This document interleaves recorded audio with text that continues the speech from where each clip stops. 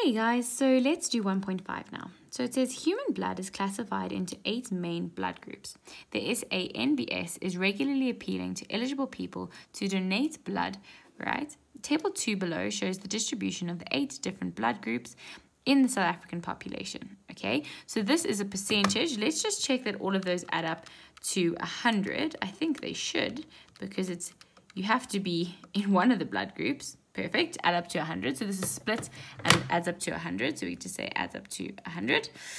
Table 2 below shows the compatibility between the blood group of the donor and the possible recipient. Okay, so let's try to understand this table. I know I often say don't spend too much time understanding the scenario because the questions help you understand it. But this is quite a tricky table. So I want us to try figure out or make sure that we understand what's going on. Okay.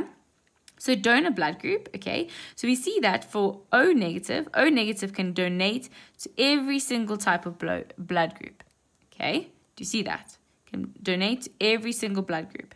But O negative can only receive from itself. AB, right, can only give, right, donate to itself and to AB negative, but it can receive from every single blood group. Okay, that's important. You must understand what this table is showing.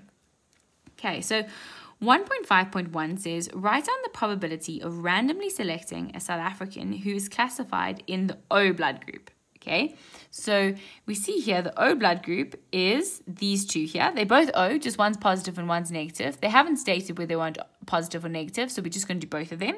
So it's going to be, let's just write this down, 1.5.1. So we say O group, right, is going to be O positive plus O negative, which equals 39 plus 6, which equals 45%. Okay. So they're just wanting you to understand that those are percentages. We saw they were percentages and we see they add up to 100. We already tested that. Okay, so 1.5.2 says, identify the blood group of a recipient that has 100% probability of being able to receive blood from any donor blood group. Well, we said earlier, right? We can see here that every group that can donate, all of them can donate to AB positive. Okay, so it is AB positive, right? We see that there's no other blood group that is yes across the board. Right? A positive is yes for 4. We can see that B positive is yes for 4, but AB positive can get from anyone. Okay? So that's quite important. Okay? Let's now look at the last question here, 1.5.3. It says verify with reason whether it is most likely for an O negative blood group recipient to be able to receive blood from any donor blood group.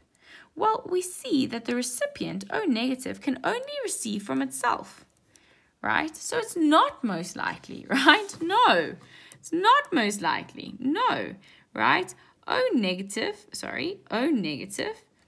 can only receive blood from its own group. Okay. Right, so that's important. Okay. It's not like AB that can just go from everyone, right? Can take blood from anyone, right? AB is most likely, but O negative is not. It's not most likely. It can only take blood from itself. Okay, that was actually quite a tricky question, but a good one to understand data interpretation. Okay, perfect. Let's now move on to question 2.